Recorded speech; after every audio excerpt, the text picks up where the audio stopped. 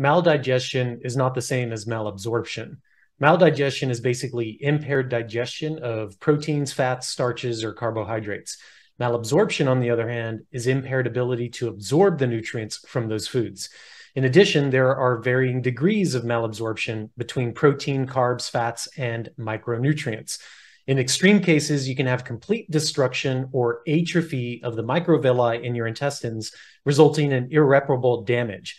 Protein malabsorption can lead to muscle wasting, soft tissue damage, liver and kidney problems, edema or puffy skin, poor skin, hair, nails, and an increased risk of infections.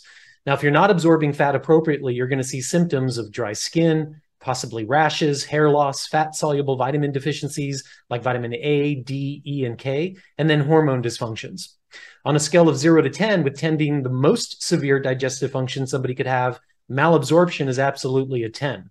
Fortunately, most digestive problems are not due to malabsorption, but maldigestion, and this usually gives rise to symptoms such as constipation, bloating, fatigue, diarrhea, and stomach pain.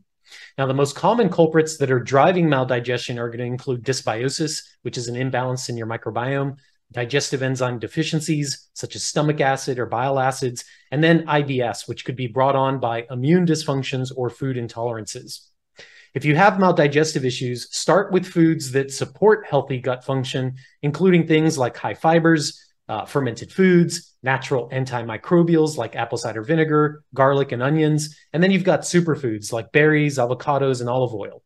Finally, if you have digestive issues, you should absolutely always start with avoiding foods that you know are going to cause damage. This would include things like highly refined processed foods, fried foods, sugar, alcohol, grains, and milk.